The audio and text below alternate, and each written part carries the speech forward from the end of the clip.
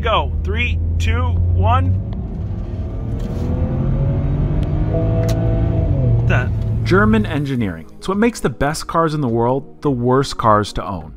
The V10-based BMW M5 is a near-perfect example of a car that can provide an incredible experience while in the driver's seat and a horrific one behind the dealer's service counter. Even being well over a decade old, this is a car that is still extremely alluring to an enthusiast, especially at their current price points. Certain examples can be bought for less than a new Kia, but a single out-of-warranty repair can cost more than a new Kia. Even on a DIY basis, the parts prices for the M5 rival those on a Lamborghini. For the money that these cars will eventually cost their owners, I'd argue that there are many better cars to consider. When I bought this M5 at auction with no mechanical issues, listed for just $4,000, it seemed too good to be true, and it was. Besides every light illuminated on the dash, it had an engine knock which was diagnosed as a spun rod bearing by my friend and BMW tech Steven over at Eurocharged.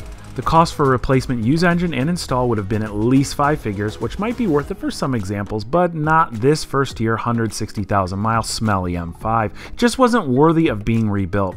While we didn't win on this one, we also didn't really lose. I think we'll easily be able to recoup what we paid for it back at auction. On the way home from Eurocharge, I dropped the M5 back at auction, the same auction that earlier in the week I won the bid on this $1,000 BMW made coupe with a turbocharged engine and a 6-speed manual transmission. This Mini Cooper S was listed as a non-runner. Like the M5, it's over a decade old, but out of a handful of photos provided from the auction, this one right here of the steering lock warning light points to a common, stupid failure on BMWs, one that's super easy to overcome and repair, and likely why it won't run. We'll get to this specific issue in a moment, but I think it's important to address a common question that's been posted regularly in my latest videos. Why, Sam, do you do this to yourself? It's simple. The mystery in cars like this cheap Mini Cooper is almost too fun not to solve. Even if the answer is catastrophic, if you buy the car right, there's very little to lose. Now, another frequent question I'd like to address is how I insure my cars that have branded titles. Like working on a BMW, shopping for insurance when you have a unique situation used to be a pretty tedious and time-consuming process. That was until I found Policy Genius. Policy Genius is the easiest place for Americans to find insurance that fits their life and budget. They've helped over 100,000 families get tailor-made insurance by combining new school tech with their team of experts. Their simple online questionnaire only took me about 4 minutes to complete, and I was presented with multiple home and auto policies all on one page, making it super easy to compare against my current policy. All the auto policies presented were from top companies and ones that would provide insurance for my branded title fleet. One of my favorite parts is that when it comes time for renewal, Policy Genius will reshop on your behalf to assure you get the best deal possible. And Policy Genius is always committed to your privacy and will never ever sell your information nor add on any extra fees. Policy Genius has saved their home and auto insurance customers an average of $1,127 a year. If you want to see if some of those savings are waiting for you, just visit policygenius.com/samcrack or click the link in the description box. I really enjoy these new school companies putting to bed the old school tactics of businesses like insurance sales, so I really appreciate Policy Genius for saving me a good bit of money, a lot of time, and for also sponsoring this video. Now, in order to understand our Mini's really stupid issue, let's go back to the absolutely dreadful Range Rover. You remember the silver one with the blown head gasket? In order for me to start this car, I'd have to get in, pull a fuse, put the fuse back in, and then turn the key in the ignition. If I ever pulled the key out of the ignition, I'd repeat this same process. This is because of a really stupidly designed steering column lock implemented as an anti-theft device. An anti-theft device that can literally be defeated by pulling a fuse. Anyway, this steering column lock mechanism itself will fail mechanically, sending an electric signal to the immobilizer module, lock up your steering wheel and ignition, and prevent you from even just starting the car. It will literally leave its owner stranded if they didn't know about the fuse trick. Repair cost at the Rover dealer for this very common issue is $4,000 according to this old forum post. The silver Range Rover was a BMW based car. The steering column lock was a BMW based design. BMW implemented this similar anti-theft steering column lock on a lot of their other cars and Mini Coopers up until 2007. Our auction Mini is a 2007. After doing a bit of research, the lock and immobilizer system can fail in a very similar mechanical or electrical way to the Land Rovers. But even more ridiculous, it has a built-in counter that will just kill the steering lock's operation as the car gets used. Once a specific number is hit, a code is thrown into the immobilizer module and your Mini becomes a large stationary stereo. When I got home last night, I took a little look around this Mini Cooper and I'm really excited. This is an excellent mystery car that has clues all over it, starting with the hood scoop here that's got this cheesy kind of carbon fiber wrap over it. It is cracked right here. I think that's a common issue on these cars. Somebody put some Plasti Dip over the Mini Cooper emblem. Of course, we've got the hood stripes. Overall, the body condition of the car is excellent. The front end does have a few little paint issues, some cracking down here. This looks like it was sprayed aftermarket very cheaply. And then we've got a little bit of paint chippage here, nothing that's too big. Most of the black trim has been Plasti Dip, so stuff that we could probably clean up really easily, I guess would be protected from that. But the first thing I did was I opened the hood because the battery was completely dead. And lo and behold, this is a battery from April of this year. So that was a huge score in itself. I went and charged it overnight and it tested just fine. Something else that was pretty obvious, we've got that blue charge pipe right here coming off the turbocharger. That's clearly aftermarket, as is this vacuum hose here. And then this looks like another piece of turbo piping. Pulled the oil dipstick.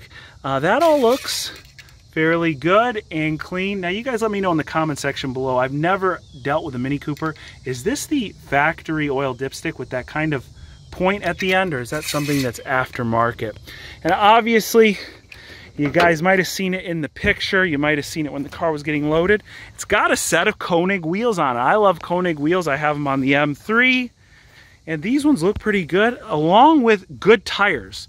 So for $1,000, this is an incredible parts car how it sits, but I didn't buy it for parts. I bought it to get it up and running, and I want to do it cheap. Since this generation Mini Cooper has been around so long, people have figured out how to defeat this annoying steering column lock issue in a very simple fashion. But remember, there's two sides to this problem, a mechanical one and an electrical one. In order to really rectify our situation, we got to take care of both, but we're going to start with this simpler of the two. That's the electrical side. We're going to use Carly, our diagnostic tool, to get into the module that controls the lock and clear the codes. And once we clear the codes, it might lead to really a free fix before we get to the mechanical side of things. But just think of this as like us pulling the fuse on our Range Rover. Until the actual lock is fixed in the steering column, we're not quite out of the woods. It's doing the same thing it was doing before. We just have the steering wheel lock on there. If we put our foot on the clutch and we push the key in, push to start, nothing. Still not working. Try it again. I just bought that golf cart and they're literally getting slobber everywhere. Come on, please. Please. All right, so I plugged Carly in down here. Did light up, so it's working. I'm gonna pull out my phone. We're gonna diagnose this Mini. All right, check it out. We have more issues than just that steering wheel lock, but there it is right there, steering column switch. 3 issues. Let's go to the steering column switch, see what it says. Under voltage. I'm fairly certain this won't do anything, but we're going to just clear just the codes in the steering column switch module. And then we're going to hit close. And let's see if that did anything. Foot on the clutch. I'll push the key in and out one more time. Huh. I'll notice that the red icon is gone. But now it's like it's telling us that our key doesn't work anymore. Maybe the key has to be reprogrammed to this? Maybe we don't even have the right key, who knows? It's pretty cool that Carly seemed to work with full functionality on our Mini Cooper. I've shown you guys what this thing is capable of, dealer level diagnostic and coding. So if you got a Mini Cooper or a BMW and want to check one out for yourself, I'm going to drop a link in the description box. Again, we cleared our steering column lock module and that light has gone away. I haven't seen it since, and I've put that key in and out of the ignition probably a couple dozen times after. It's not popped up once, but what continues to pop up is that yellow key lock warning light. That's telling us that this car is not recognizing the key, which is super strange because if you look at the auction photos, clearly the accessory power was on, something that I haven't been able to do with this car at all. It hasn't even given me an odometer reading. The radio won't turn on. All the stuff that you could see in the auction photos, I haven't been able to replicate. So something has malfunctioned between this car arriving to auction and coming home with me. I figured it really wouldn't do much, but for good measure, I stuck a fresh battery in the key fob. And guess what? It did absolutely nothing. So I started to think like a mini dealer. We've got a car that won't recognize its key. What is the first solution? That would be, well, sell me a new key. So I called up the local mini dealer, explained that I just bought this car from auction, and they told me that I need to get the car to them. Remember, the car doesn't run or drive, it's stuck on a trailer, so it'd have to be trailered to them. Then they would want proof of ownership, which I'm still waiting for the title from the auction, and it'd be about $300 to $400, and I would receive it in the mail like a week later because they don't provide them there in person. And after doing a little bit more digging, it might not actually fix our problem. You see, the immobilizer system in this car is the same exact one you'd find on a BMW of the same year. When these immobilizers fail, they have the same exact issue that our Mini Cooper has, which is basically telling you, hey, we can't recognize the key. So we've got a problem likely between our immobilizer and our key, which is also matched to the engine computer. Now again, if this was brought to the Mini dealership and figured out there, they'd likely issue you a new key, a new immobilizer module, and then they'd have to program all three. Going back to my original guesstimation, I think that that's a couple grand and likely why this car was just traded in for something different. Now, there's a couple solutions to this. One, it's quite funny. Parts breakers actually sell both the engine computer, the immobilizer, and a key set on eBay between about $500 and $1,000 because they know that this is a common failure on this car. And well, it would just require us to remove all these modules and replace them. But the only issue with that is if you replace it with a set that doesn't quite match your particular car. In this case, we have a Mini Cooper S, so it's a turbocharged engine, manual transmission, and we have the Comfort Access package. If the junk car that the module came from had anything different, well, the car might not run, it might not run right, or you might lose out on some features. The other option is to send it into a company that has figured out how these modules all work, can test and repair them, and that's exactly what I think we're going to do here. I found a company called ECU Team. I called them up, and for between $300 and $800, depending on what's broken and what needs programming, they will diagnose all your modules along with your key and will replace and or reprogram them. When your module fails in, let's say, like a BMW 3 Series, in order to get your immobilizer out of the car, it's just in your footwell. It comes out in probably about 3 to 4 minutes. In the Mini Cooper, they buried it under the dashboard. We are ready to start tearing into the Mini Cooper. I brought all the tools with me I think that are going to be necessary for the job. I got my Torx bit set. Supposedly the dashboard is put together with just a bunch of Torx screws. I've got the Torx keys to get into tight spaces, and then our plastic trim panel tools to just pry anything so we don't break it. But it just dawned on me, I drove the golf cart out here to work on the Mini.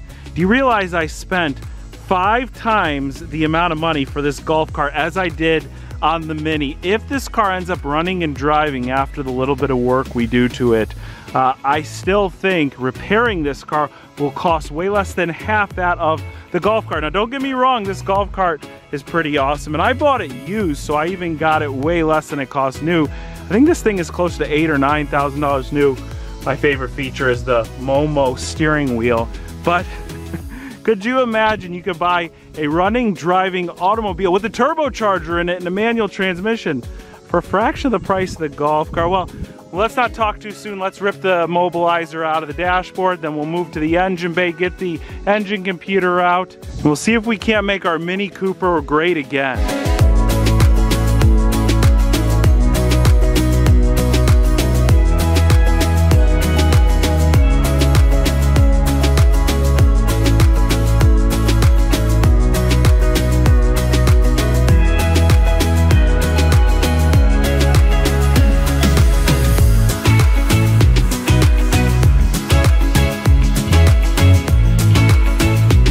Should be the last. Oh, it just fell in there. I'll never find that again, but this should be the last. Come on. I've been tugging at this for ages. There's something still holding it in place. Come on. Oh, it's one more. One more. Let's see if I can get back there. Okay. And there's one.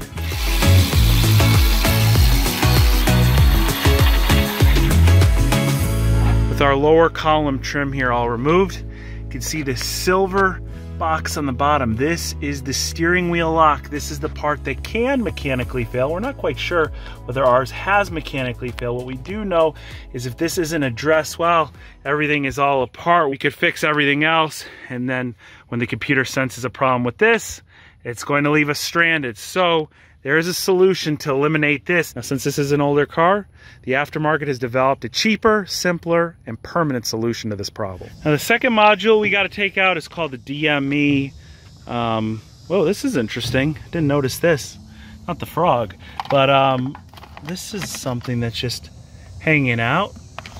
Probably mounts. See those latches right there?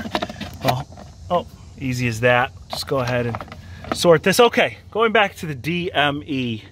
Usually when it comes to BMWs, they hide their engine control modules somewhere underneath, like cowling. So after a few moments of fumbling around trying to figure out what the DME is, it's right in front of our face. See these main harnesses here to that cover. This cover should just pop off right there. And it's as simple as a couple plugs.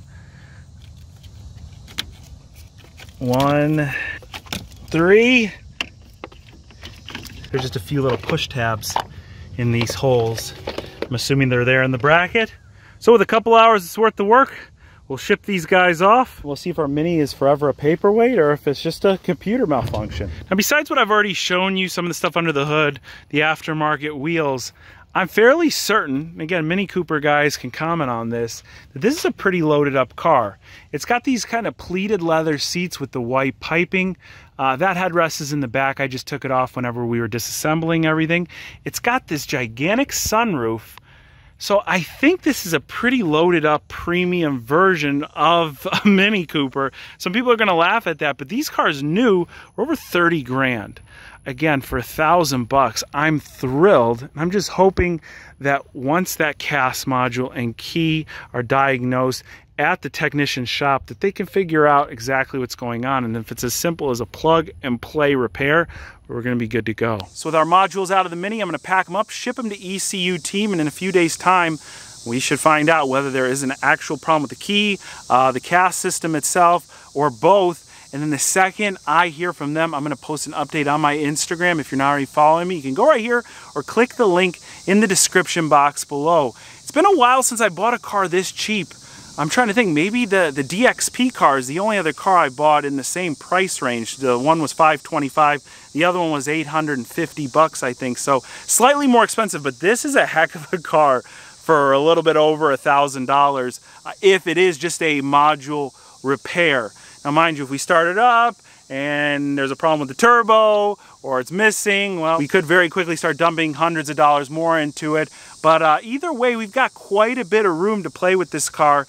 And if you're as excited about it as I am, be sure to hit that like button. It was just a few months ago I sold my Ford Fiesta ST, the first car I ever rebuilt, which was a turbocharged hot hatch, kind of like this Mini Cooper. And I daily drove that car for about 3 years, driving it more than any other car I have.